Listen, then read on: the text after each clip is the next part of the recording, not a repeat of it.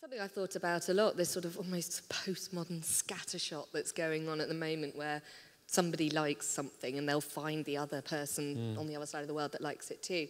And it's liberating, but you're right, a lot's lost. And I suppose a lot of the historical aspects of things that I study, things like manuscripts and these things, these documents that last for 1,000 years, we're losing a lot of legacy, aren't we? We are. I mean, in purely practical terms, the paper trail, Andrew Pixley, who is the Doctor Who archivist.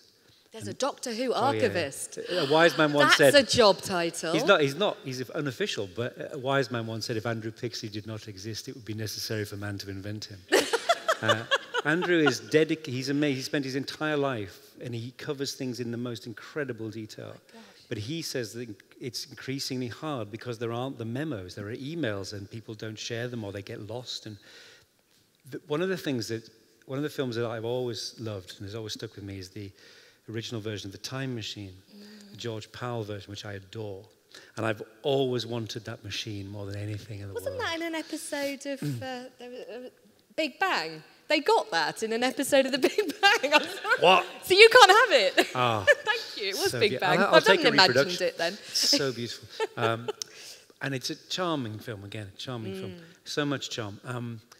But there's a very, very revealing bit when Rod Taylor goes into the far future and he meets the Eloi, who are the beautiful but stupid people who are being fed on by the Morlocks below. And he says, "Don't you have books?" And the blonde boy says, "Yeah, we have books." And he takes him to this library and he says something like, "I think they'll tell you everything about us." And he touches the books and they just crumble away. And he says, yes, he does. It tells me everything. And I, again, without sounding like some old Jeremiah, I worry about things going, and particularly about the way that things aren't checked. I predict there will be men on Mars by 1970. A little bit out. I think that what will do for us in the end is some terrible thing going around the world in seconds, which no one has bothered to check. There'll be a faked image of some nuclear devastation, and someone will press a button, and it won't be true. It'll have just been made up. And who else got goosebumps? Because I did. And that's so plausible. Because there's so much to be said for the news bulletin. The bulletin at 9 or 10, I sound like my dad, was a bulletin because it was checked.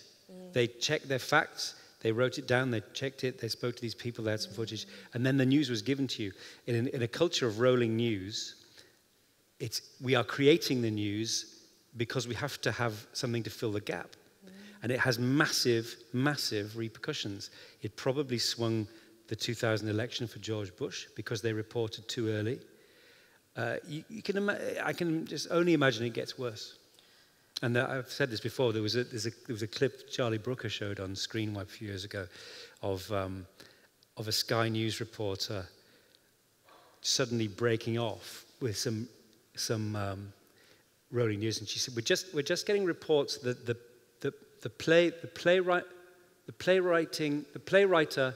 playwright Henry Porter, Harold Pinter, has died.